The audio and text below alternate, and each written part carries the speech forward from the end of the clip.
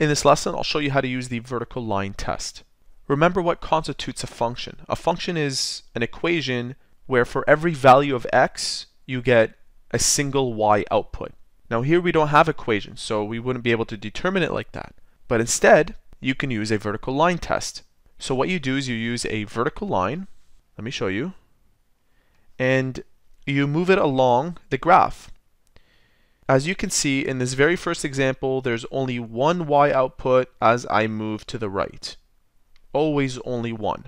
And that's the case if we were to move the opposite way. So this passes the vertical line test, therefore it's a function. What if I did it here? So starting over here, as I move along to the right, I have one y output all throughout. It's discontinuous right there, but that doesn't matter because over here, it continues on and it has a y value, and the same goes with the rest of it. The test fails for an equation that looks like C, because as I move along the vertical line, we have two y outputs along the way. So this definitely represents an equation that is not a function. So in case you've never learned this before, I hope you learned something new, and if you have any questions, please leave it in the comment section below.